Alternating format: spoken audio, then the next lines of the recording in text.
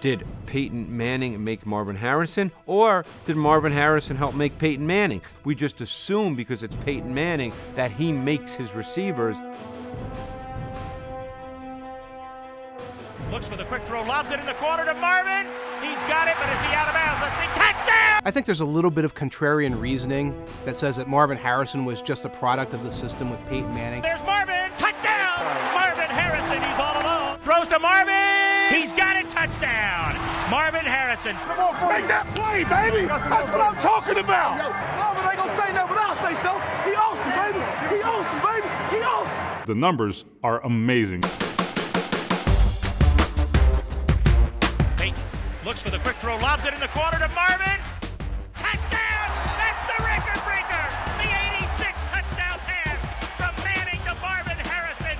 That breaks the record held by, tied with Steve Young and Jerry Rice. Here we go, man. And he was their best receiver for a very, very long time. Caught by Harrison to 40, 45, 50, 45, he's off to the races. Touchdown, 79 yards, and the Colts have a 20-0 lead. 103 receptions, 1,400 yards, and 12 touchdowns. That's not Marvin Harrison's best year. That's what he averaged.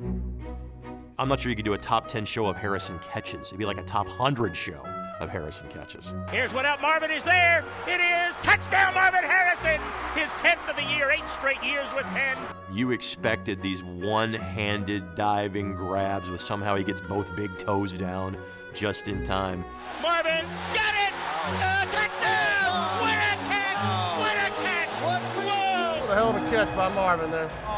Drag that sucker. If there has to be a play for each guy that you remember, Marvin Harrison's is in Foxborough. It's that twisting, lunging, touchdown, one-handed grab.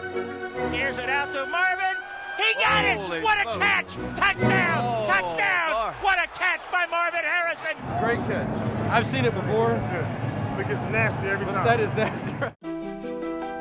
His play was everything. He didn't need to be outspoken. He was a quiet guy and let his play speak for itself. How's it feel? Still hungry?